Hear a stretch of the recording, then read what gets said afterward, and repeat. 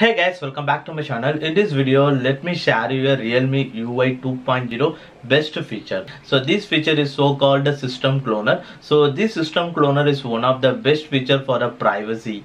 In case if you are a more privacy concerned user means, so this feature is one of the best features for you. Feature we are going to see is the system cloner feature, which is almost similar to the Windows multiple logins. So and this feature is already existed in the Honor and Poco smartphones. So using this feature you can able to make a dual accounts in your smartphone.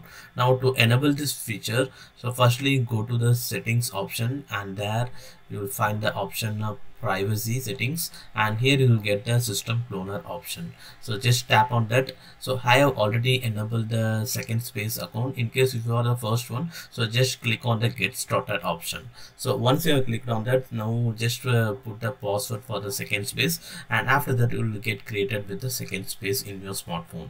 Now using the second space, so in case if you are now I actually put the password like 112233. so while putting this password, now it actually goes to the second space. Similarly, I can go to the next space by putting with another password, which is a 123456. So by putting this password, so it actually goes to the main account, which is the first account. So like this, you by putting with the different password, you can go to the different space.